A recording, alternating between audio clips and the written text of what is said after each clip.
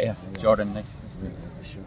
Well, your boys certainly fought to the end today, got the result. Yeah, delighted. I think just overriding emotions, pride. I think the boys were absolutely excellent. We had a tough period there in the second half for 20 odd minutes, and then we got our big chance at the end with a bit of quality. Hamish comes off the bench again and does what he does, scores a great goal. Aaron slid him in really well, and then we fought there even at the end there. The ball's going into our box, and I think guys like Scott Ross today were different class. The important thing will be to regain the winning momentum that you had up until the Stenhousemuir game. It is, yeah. That was the challenge before the game. I think we knew the last time we lost a game, we lost 2 in the bounce. So this time we've managed to just lose the 1 and bounce straight back. Coming to a place like this, it's a team that's in the top 4. It's difficult. So we've shown that without some key players. We lost Ryan in the warm up today. Dave Wilson came in and was very, very good, and just backs up what we're saying about the squad. That everyone's contributing and has done the whole season, and the longer that continues, the better chance we'll have of being up the top. You were so far on top at the end of the first half. You must have gutted you weren't 2 or 3 goals up at half time. Yeah, I think Joe hits the bar and Jinky hits the post, and Shanks and Roars had a couple of sighters, but yeah, we knew they'd come out quick in the second half, and I think it's a disappointing goal to concede. It's a kind of cross shot from a free kick, and then they did have a spell, but to show what we've done and stay in the game, we changed the shape slightly today and managed to compact the game a bit more, and yeah, just delighted with how the end result deserved, probably for the fighting character we put in a bit of quality at the end.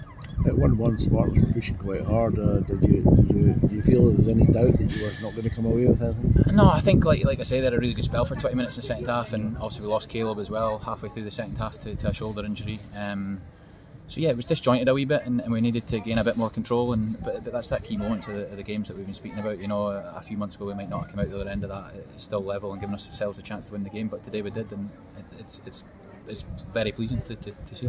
The fact you battered to the end and scored so late on suggests the character in the team is very positive at the moment. For sure, yeah, the morale and character, and like I say, missing some big players today that are maybe leaders on the pitch. So to go right to the end there was yeah, brilliant to come away with the 3 points. And a bit of class from Hamish that wins the goal. Yeah, he keeps doing it.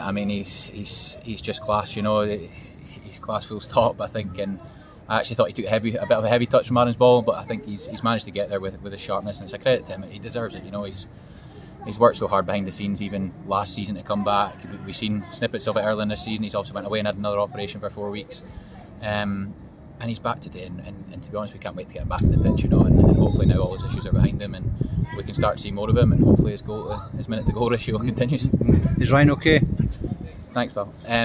Ryan done his calf in the warm up, so it was always a risk. I think it's been a long week. I think a heavy week, to get 6 out of 9 is, I think, really credible, and to the group, obviously losing a few, like I said.